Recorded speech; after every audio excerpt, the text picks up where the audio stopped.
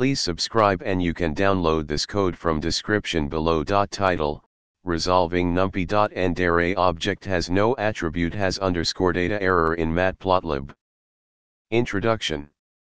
Matplotlib is a powerful data visualization library in Python that allows users to create a wide range of static, animated, and interactive plots.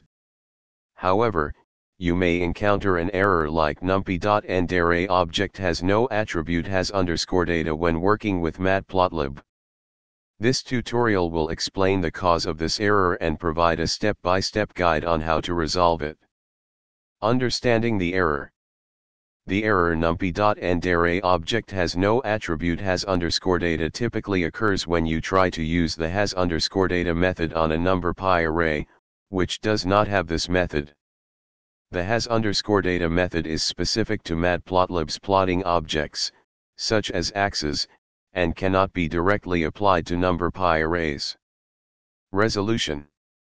To resolve this error, you need to ensure that you are using Matplotlib functions correctly and not trying to call has underscore data on a numpy array. Let's go through an example to illustrate this. Example code.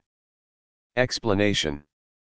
In the example above, we first generate some random data and create a plot. The incorrect usage of plt.gca.has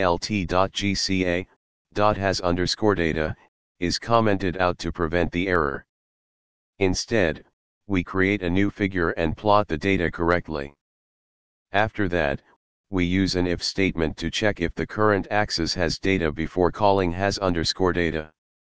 By following this approach, you can avoid the numpy.ndarray object has no attribute has underscore data error and ensure proper usage of Matplotlib functions.